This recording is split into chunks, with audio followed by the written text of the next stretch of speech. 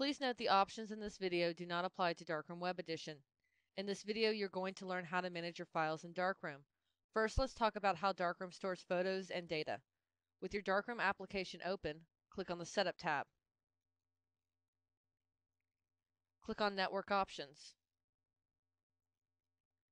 Here you can set your path to store photos and data, which can be any location you choose.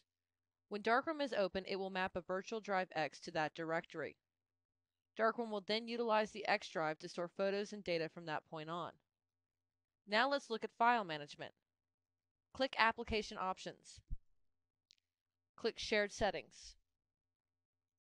In order to help you stay organized, Darkroom has options to store catalogs and folders by the day, week, or month they were created.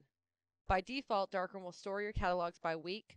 However, higher volume photographers store their catalogs by day. Lower volume photographers choose to store their catalogs by month. Very few photographers store their catalogs by none, as it makes locating their catalogs more difficult. Click on Start.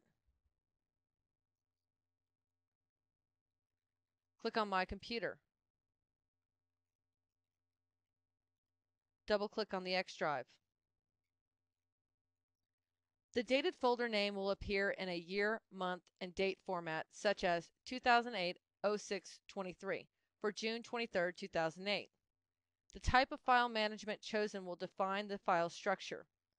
The amount of the folder clutter within your Photos folder will increase from month to week to day. Note, most photographers choose to store their photos by week as it makes locating their photos easier. If you choose to set the file management option to none and create a catalog, those catalogs and images will show up in the root of your image storage path.